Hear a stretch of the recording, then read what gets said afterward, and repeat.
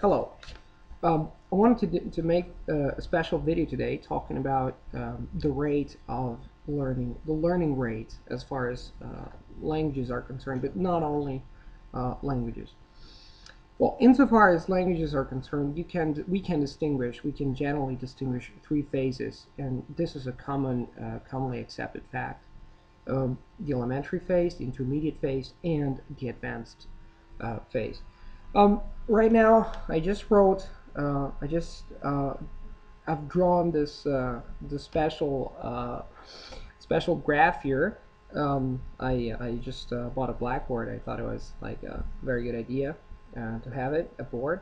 And we can distinguish three phases, as I said, the commonly accepted phases, and I actually kind of agree about this. And you can tell the difference between you can say that you can tell that there's a learning rate. It means that this is the efficiency of your learning process. In the elementary phase is has a few features. Your learning rate is low. It means that it is not quite efficient, and this is obvious because from a scientific point of view, one can argue that the problem consists of the fact that interactions between neurons are not activated.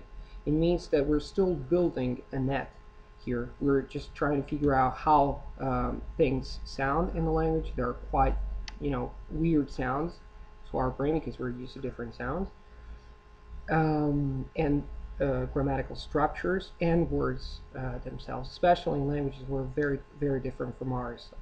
For example, Arabic or Chinese and other difficult languages.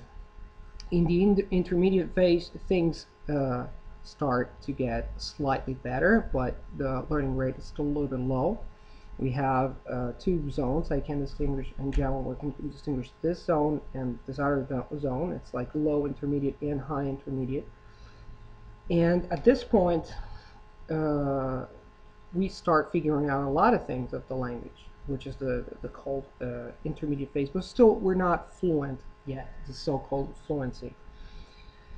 I call this phase deliberate learning. Deliberate learning means that in this phase, and I will discuss this in the next videos, each for every phase, we're learning deliberately. We're using books, we're using language grammars, we're using ASIMO, we're using Teach Yourself. We're using things to get accustomed with the language. They're guiding us because there are authors who wrote, who just established patterns for us, and we're just following them. We're not autonomous.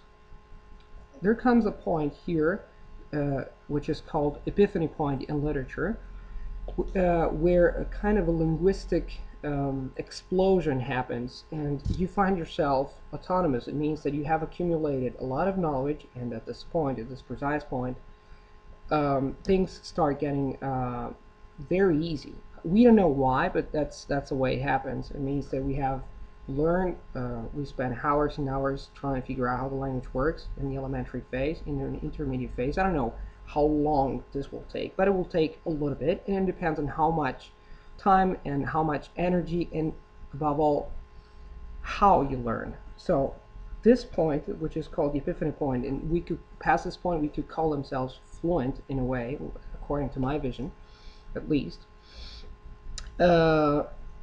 This is called a deliberate learning, as I said. It's phase one and phase two. And when you're linguistically autonomous, it means that you find yourself in the advanced phase. This doesn't mean that you stop learning.